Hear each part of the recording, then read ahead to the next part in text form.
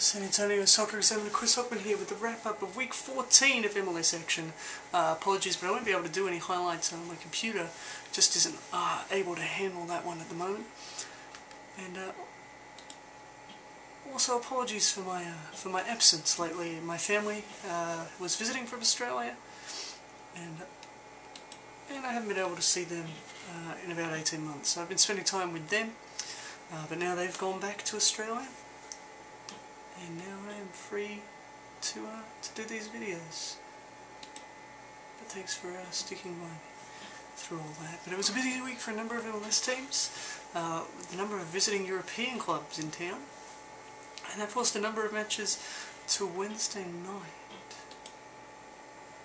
And things got started when DC United hosted the New England Revolution, and really it was a match of missed chances for DC as they fell to a 1-0 loss. The Revolution snapping a 9-game winless streak. Matt Race was the hero for the Revolution, producing a number of great saves as Dwayne De Rosario looked particularly dangerous. DC United won a penalty after a fair-one handball just before the half, only to see Davies' shot sail well over the bar.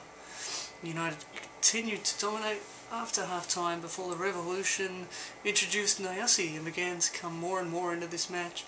And in the 73rd minute, it was a set piece that saw the Revs take the lead as Stephen McCarthy got free of his defender and sent a glancing header home after a superb corner kick.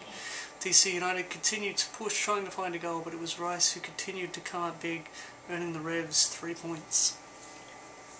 And Toronto FC were confident of turning things around as they hosted FC Dallas in the first match for their new signings, their new designated players, Danny Kovermans and Torsten Frings. But it wasn't to be as Brek Shea scored his game-winning goal 4 minutes after the half-time break. Hockman yet again came up big for Dallas as they kept on rolling. Toronto's new-look lineup looked dangerous, but just weren't able to produce the goals needed as FC Dallas won 1-0. It was a goal fest in Denver as the champions destroyed the New York Red Bulls in what might be the biggest upset of the season. So far, the loss highlighting a real issue of depth for the Red Bulls as Hans Becker refused to go to the bench until far too late, feeling that his bench players weren't good enough for the team. The Rapids opened the scoring early with Nyasi scoring in the first minute to some neat work at the top of the penalty area. Oh no, Cummings. Nyasi's second came in the 30th minute as he punished poor work from the New York defence. The hat-trick was complete on the hour yet again, embarrassing the New York defence. He also provided the assist for the fourth after his initial shot came off the post in the 26th minute, allowing Thompson to score the rebound. Thierry Henry was the only bright spot for New York, scoring a consolation goal in the 67th minute. The LA Galaxy extended their unbeaten run. It now stands at 13 as they defeated the Columbus Crew 1-0. It wasn't an overly successful night for the Galaxy as they failed to convert their chances. Most notably, their corner kick count was up to 16 attempts as they failed to produce a goal. The match took a turn in the 3rd minute as an injury to Mendoza forced the Crew to play with only one man up front, leaving the match as a defensive battle for the most part. It wasn't until the 70th minute that LA finally broke through. Beckham's free kick cannoning off the wall found Franklin, who was able to unleash a shot from 30 yards. A cruel deflection off of Gehrig saw the Galaxy take the lead and the 3 points. Both New York and Dallas played in their second match of the week as they met on Saturday, fighting out an entertaining 2-2 draw.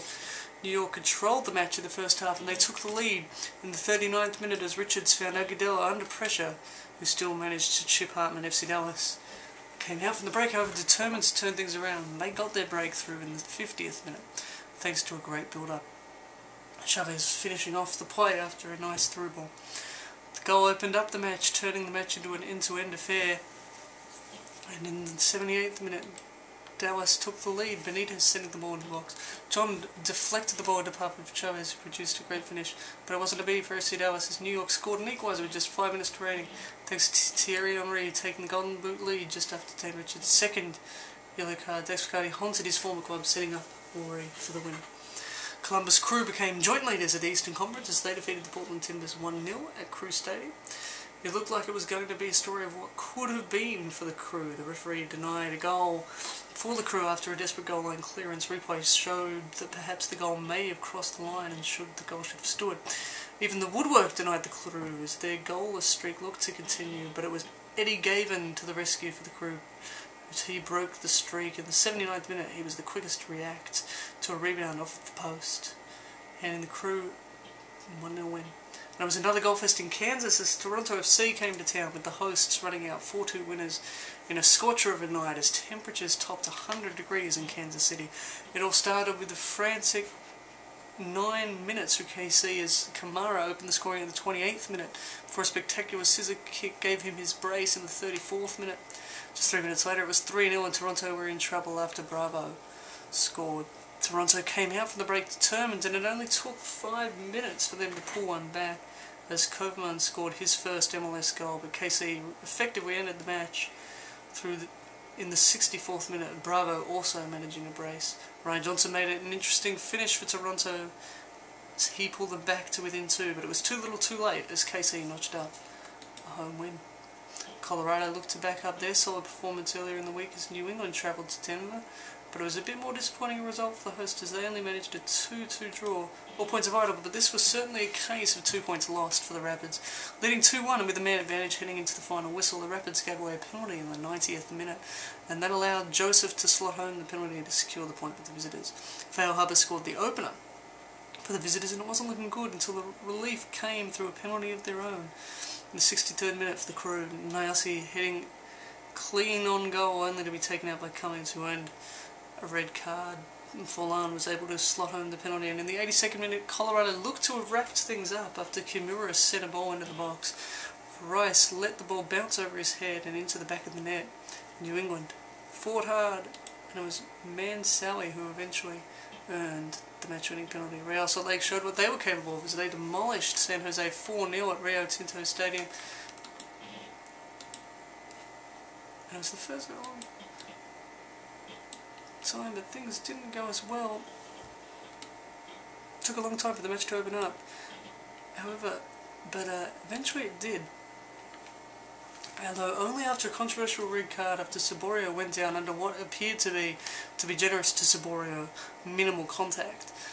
And that saw Burling sent off. Saborio converted the resulting penalty for a 1-0 lead. Saborio then got his brace in the 75th minute as Real Salt Lake really looked to take advantage of the extra man. Just moments later, Warner got in the way of Saborio's shot, and the deflection fell to Beckman, who scored the third. The punishment wasn't over for San Jose yet, as Olave added the fourth for RSL in the 83rd minute to wrap up a convincing win for Real. 2 undefeated streaks went on the line as Chivas USA hosted the Houston Dynamo, and it was the Dynamo who left with their streak in tatters, falling to a 3-0 defeat on the back of an impressive performance from Justin Braun, scoring his second hat-trick of the season. Yet again, the Dynamo rued their missed chances, coming close on a number of occasions. But it was a fast-paced match, and that was where Chivas got their opener. After a great run from Jezic saw Braun sneak through the defence, and a deft touch opened the scoring. Just 10 minutes later, Braun was at it again, making it 2, sending home a pass that was deflected into his feet. The Dynamo went for it in the second half, but their poor finishing cost them dearly, as did Watson's second yellow in the 70th minute, all but ending their chances. Braun wrapped up his hat-trick on a counter-attack in the 86th minute, allowing Chivas USA to defeat the Dynamo 3-0. So tomorrow sees the MLS All-Stars attempt to get some revenge against Manchester United, while the World Football Challenge, of course, continues throughout the country. Let's hope that the MLS all the MLS teams and the MLS All-Stars do us all proud. And make sure you stay tuned for another MLS video recap next Tuesday, and as always, be sure to visit examiner.com, the internet source for the local. See you next Tuesday.